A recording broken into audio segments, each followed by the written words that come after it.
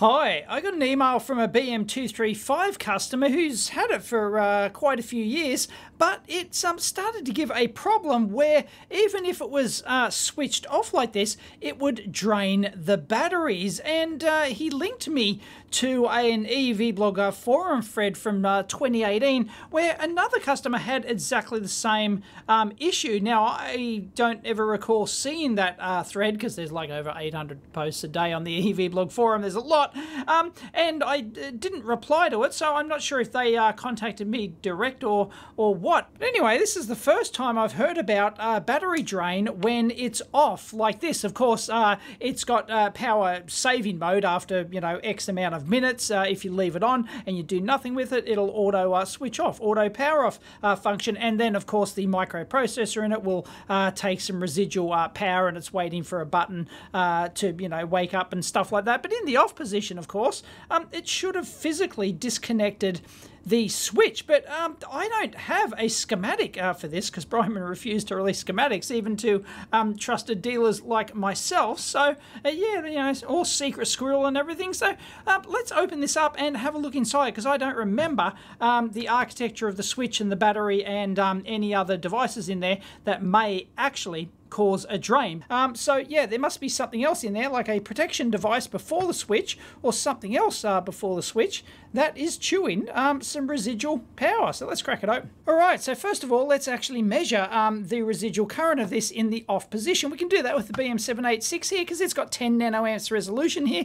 We don't have to go get in like the microcurrent or something like that to get anything lower, because like a really low power device will take in the order of like microamps, like a standby thing. Like a really ultra low power device, ultra low power micro might operate at like hundreds of nanoamps or something like that. If you get down into like the 10 nanoamp region, then you're like really ultra low power. So, and have a squeeze. Let's get it the right way around, and there we go.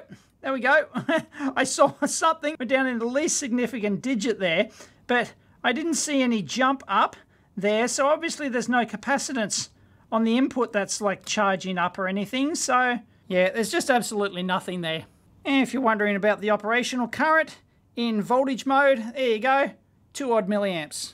And I won't bother getting the standby consumption. This thing I have to wait till it turns off, and then you can't break the thing. You've got to have it permanently wired in. And in any case, the report is that it does it in the off position. So let's crack it open. So my first and best guess to the customer was that, oh, maybe there's like a reverse bias diode protection in there, so to basically short out the batteries, or actually limit them to 0.6 volts if you actually put the batteries in backwards. And if you've got a diode that does that, then of course diodes will have leakage, and if it's using like a 1 in 4001, something like that, absolute classic for that application, then they're not low leakage, of course. So they might take microamps, but they certainly shouldn't take to drain these batteries within weeks that he's talking about or something. Then you're going to need like in the order of like hundreds of microamps or milliamps. So here we go inside, and we've got spring contacts here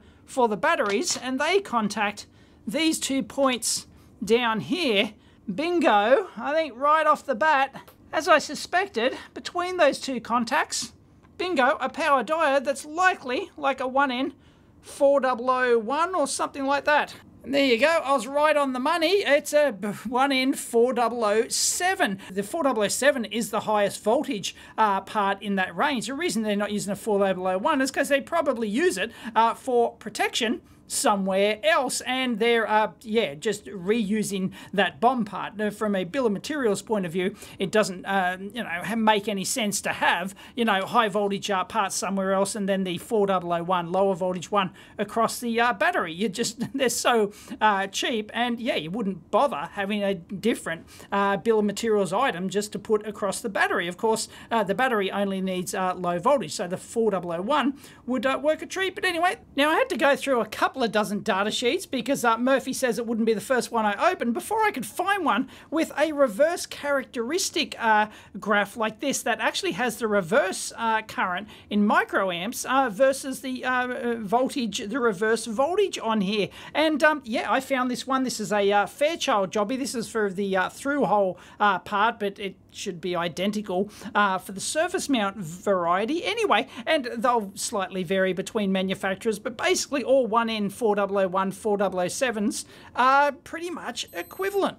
So if you don't have one of these graphs, then the only thing you've got to go by is basically the spec table, which is going to give you the worst case reverse current at the maximum rated voltage. And of course, we're not operating at the maximum rated voltage and or the maximum rated temperature as well. You can see they've got three different characteristic curves at different temperatures. We're at ambient temperature here, and we're only operating this thing at basically 3 volts here, because we've got two AA batteries, 3 volts tops. So this is 10 volts, and we're already down at 20 nanoamps. Look, it just drops off a cliff here. Like, it's 10 nanoamps down here at 5 volts, you know, roughly. Less than that. This is why we weren't able to measure anything on our BM786. Now, of course, this doesn't mean that this isn't the culprit. You could very well have a faulty diode in there that has excess leakage. So if you've got this sort of problem, it can be in any multimeter. This is very common. Any product, actually, that has batteries, you might typically have like a reverse bias diode like this. If you can afford the luxury of the voltage drop, then you'd put the diode in series with the batteries, but then you get your 0.6 volt drop, and on a 3 volt battery, that's pretty crippling. So you have your reverse bias diodes. There's other ways to protect, but anyway, this is cheap and simple, and yeah, it could certainly have come a guts in that part. So if you see this sort of thing in the product, excess power consumption, I would potentially look at that. And as I said, like, you should be able to measure that with an ordinary multimeter. You shouldn't need a microcurrent or any other fancy 6.5 digit meter or something like that to try and measure the low current. If it's like in the order of microamps, you don't have to worry about it. If you've got significant battery drain, it's going to be in the order of, like, you know, hundreds of microamps kind of thing or more. Now, of course, the other thing you might want to look at is any potential contamination around here. You might have, have moisture on the board. You might have spilled something, some liquid in through the battery compartment or something like that. So I'd give it a big, good clean with some isopropyl alcohol, and then, just give it a good dry out and see if that makes a difference. But yeah, I don't have this is not the customer's unit, so I don't know. Now, that diode might not be the only thing that's in parallel with the battery, so let's have a close look at the PCB here, shall we? I've got my original teardown photos, which are included in the manual. I claim it to be the only multimeter manual in the world with photos of the PCB in it.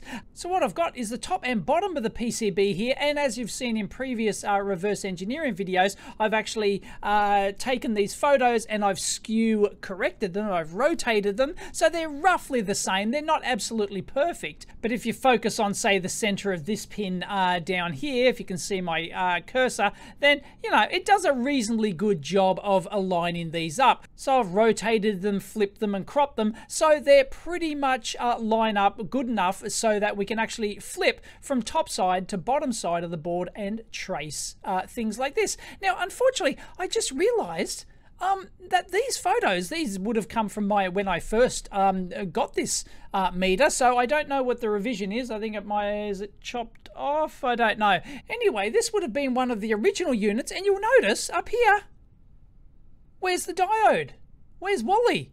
It's not there. Where you saw it, it was actually wedged. It was actually put, well, my earth and view skills aren't that good. But yeah, they've actually squeezed this on future models. I don't know how many years I can't remember. They might have mentioned this change way back. I've been selling this meter for like 6+ years at least, I think, something like that. So yeah, anyway, the new meters, in quote marks, have the diode in there. But apart from that, I can't really see any other differences. I am, using the Mark 1 eyeball at the moment. I'll have to get like some new photos of this and put them up there on my EEVblog Flickr account, which is where I put all my high-res photos for stuff. But yeah, it looks identical apart from adding the diode. Everything up there else looks the same. So yeah, she'll be right. So yeah, just imagine there's a diode in there, okay? So this here is our positive terminal. Where else does it go? Well, there's this giant via here, like a test hole, but it's, you know, it's actually connected, so it goes down as well. And there's two little piddly vias there, and they go down to the bottom side. And you can see, there they are, okay? So a trace buggers off this way like this, goes up here, we'll follow the money there, and these come down and this goes across here. Please forgive my crude mouse skills, and this goes off here. Let's just trace this one here first, okay? So if we flip to the bottom layer, there it is, follow the money. Just follow the money.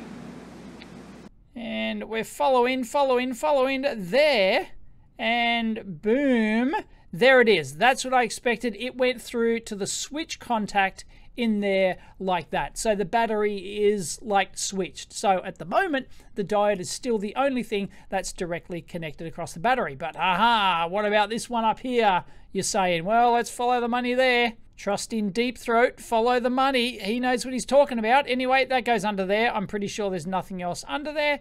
That goes along here, and boom, goes to these two vias down here. Let's switch. There they are there. And this goes around here. Interestingly, they do have the solder mask removed from that. Not entirely sure why. Anyway, it goes to a big hole over here, and that pops up on this side. And we might have to actually do some zoomy zoom on that. There you go. It doesn't connect to that, but aha, bingo, goes off to actually two capacitors, C24 and C26 there. So we've got a diode and two capacitors in parallel with the battery, even though the switch is off. Aha. Okay, so where do these go? Well, this goes via an inductor here, which is basically just a short circuit, and then it goes over to the current shunt here, which then goes up to here, and that's our ground.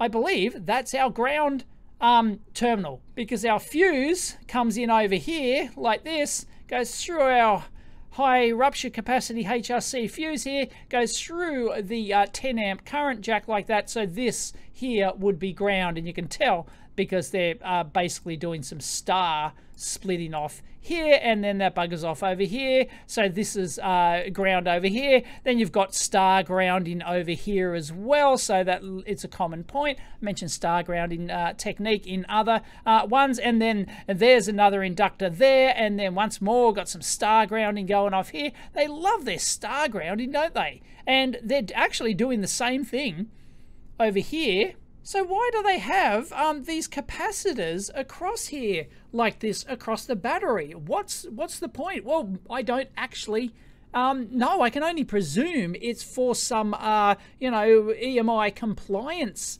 thing, but why would you care if it's switched off? I don't know why. I don't know. If you got any idea, leave it in the comments down below. But if the thing's switched off, I can understand having the reverse bias diode across there. It's to protect it when you plug them in. But even that you can have on the other side of the switch, really. So yeah, I don't know the reason why they've got those caps in there. I can only presume some sort of EMI compliance thing that they had problems with.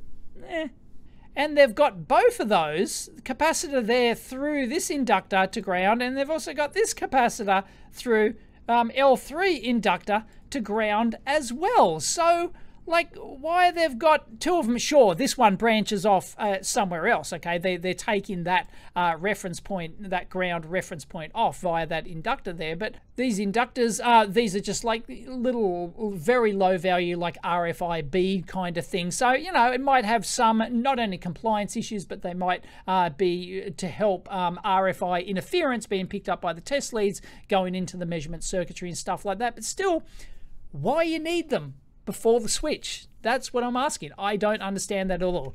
Anyway, if either of these capacitors here develops any sort of leakage at all, then that leakage is directly across the battery from the ground. And I'm sure that this ground point is going to go back to the battery. here's the ground point here. We'd have to actually follow the money all the way. And look, here's these star groundings again. Look at this. They're a real star grounding fanboy, aren't they? Just all these different paths just snaking off here. Absolutely incredible. They've got it up here again. Look at this, like 3 different ground. That might not be ground. It might be another voltage potential. But yeah, these are just like, there's another 3 going off there, and there's probably like a bunch more within the meter. So they're really, you know, star reference point, star grounding fanboys, which is great design practice, of course. So here I was just editing the video and I thought, no, I should measure that because it's not going to be connected. Yes, the actual battery ground here is in a lot of multimeter designs, most, yeah, it won't be connected to the actual ground, physical ground input here. It's not floating though. I actually measured it with the meter, and it's 3k ohms in one direction and 33k in the other. So like there's active, you know, stuff in there. But yeah, basically, if these caps, but once again, if these caps were actually leaking, then there, yes, that would actually leak back to the negative terminal. So all that stuff is still valid. But yeah, anyway, we've got a diode and 2 capacitors across there like that. I can't see anything else that is across the battery. So to the customer who's got a couple of year old faulty BM235, yeah, I'd be looking at those 3 components. In fact, you could remove them and the meter would still work, function and meet spec and everything else. It just won't be as maybe RFID protected, and also reverse battery protection. You're essentially removing that. I don't know what happened if you were putting the batteries back to front. Just don't do that. But anyway, you could put new ones in there. So I would say it's most likely, come on, your money has to be on these MLCC multi-layer ceramic capacitors. They're, you know, not the greatest things at the best of time, and maybe, you know, get some board flex in here. In fact, the meter actually did have a video a long time ago. I have to link it in. Actually, in this area, there were actually board flex issues, and we were getting what, break-in in the inductors, weren't we? Or something. The board was flex. I can't remember the exact thing. I'll link in the video. But yeah, that was happening around there. That's not related to this battery issue, because even if these inductors break, of course, then, well, your grounding's completely ruined. All your measurements will be completely off. That's got nothing to do with the battery consumption. So as I said, if you've got any clue why they would put capacitors on the the battery side instead of like after the switch, because it's not like it's got to perform or meet any EMI requirements when it's off. So yeah, why wouldn't you have those after the switch? Maybe it was just like convenient routing, something like that. And maybe, you know, this is not uncommon, by the way. The PCB layout asked me how I know. The circuit designer designed the meter, and then they threw it over, you know, threw it over the cubicle wall to the PCB layout design engineer, and they went, oh, look, I can't just, like, it's on the other side of the board. I can't put these things here and get it back here and like all that sort of jazz. Like, really? You want me to, can't I just put it before the switch? And they asked the designer goes, yeah, whatever, it'll still do the same thing, you know, if that helps in your layout or something like that, which you might have to do often in actual design. You might have to actually compromise your PCB layout. Pin swapping is another thing, right? If you've got your microcontroller pins, your FPGA pins or something like that, and your routing's not, you know, you just can't, your last trace, it can't go in there. Well, you might swap some of your microcontroller or your FPGA pins or something like that, just to ease your routing. You know, basically it's got to come back to here. So, you know, it's not a stretch to kind of get it back to there, but then you'd have to come in through the switch and stuff like that. So, yeah, I don't know. So there you go. I hope you liked that video and found it useful. If you did, give it a big thumbs up. And if you've seen other multimeters that have stuff on the like battery side of the power switch, then please leave it in the comments down below. I know everyone in the EEVblog test equipment forum, largest test equipment forum on the interwebs, by the way, yeah, they'll know. So they always know. But yeah, that's interesting. I thought it would have been only a reverse biased diet in there. That was my guess, but no, I reckon there's good money on those as well. I think they're much more likely than the poor old diety up here, because these, you know, these 1 in 4007's usually pretty grunty. So anyway, there you go. Catch you next time.